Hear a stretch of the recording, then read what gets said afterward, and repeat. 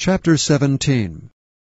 These words spake Jesus, and lifted up his eyes to heaven, and said, Father, the hour is come. Glorify thy Son, that thy Son also may glorify thee, as thou hast given him power over all flesh, that he should give eternal life to as many as thou hast given him. And this is life eternal, that they might know thee, the only true God, and Jesus Christ, whom thou hast sent. I have glorified thee on the earth. I have finished the work which thou gavest me to do. And now, O Father, glorify thou me with thine own self with the glory which I had with thee before the world was. I have manifested thy name unto the men which thou gavest me out of the world. Thine they were, and thou gavest them me, and they have kept thy word. Now they have known that all things whatsoever thou hast given me are of thee. For I have given unto them the words which thou gavest me, and they have received them, and have known surely that I came out from thee, and they have believed that thou didst send me. I pray for them. I pray not for the world, but for them which thou hast given me, for they are thine. And all mine are thine, and thine are mine, and I am glorified in them. And now I am no more in the world, but these are in the world, and I come to thee. Holy Father, keep through thine own name those whom thou hast given me, that they may be one as we are. While I was with them in the world, I kept them in thy name.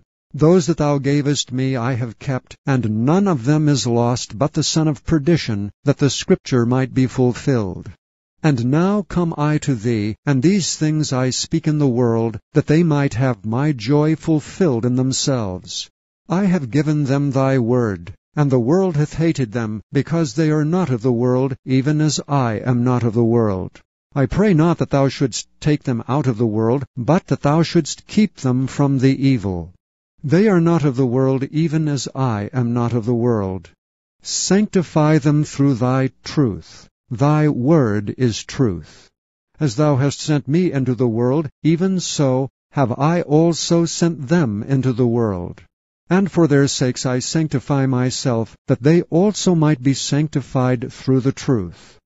Neither pray I for these alone, but for them also which shall believe on me through their word, that they all may be one, as thou, Father, art in me, and I in thee, that they also may be one in us, that the world may believe that thou hast sent me.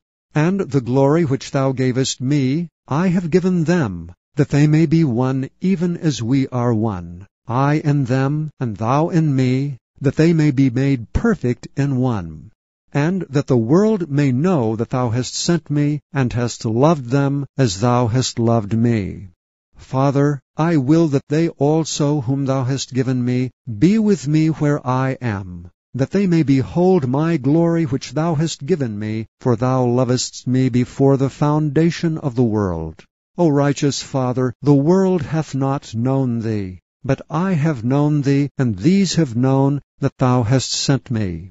And I have declared unto them thy name, and will declare it, that the love wherewith thou hast loved me may be in them, and I in them.